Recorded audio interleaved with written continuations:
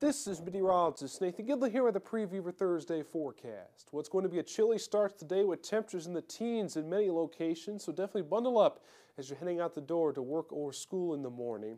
Expecting a lot of sunshine though during the day on Thursday, and temperatures warm up quite nicely thanks to winds coming in from the southwest to get the day started. We see temperatures boosted all the way up into the mid-30s in Fort Wayne. However, we see clouds increase as we progress into the evening hours because an Arctic cold front's going to be working its way through the area. As a result, winds take a northwesterly turn behind this cold front, and we're going to see some lake-enhanced spotty snow showers kick up across northeast Indiana and northwest Ohio. They'll be working their way through the areas we progress into daybreak on Friday, and temperatures really take a tumble as well. We're down the lower teens, even the single digits in a few spots as your Friday gets underway.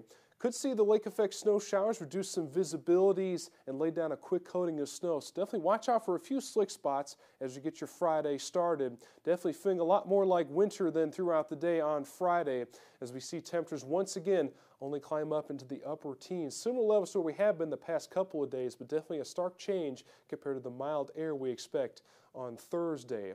Wind chills as your Friday gets started going to be below zero in some locations to the lower single digits in other parts of the area. And we're only going to stay in the single digits by the time we get to the peak heat of the day, by the time we get to late afternoon Friday.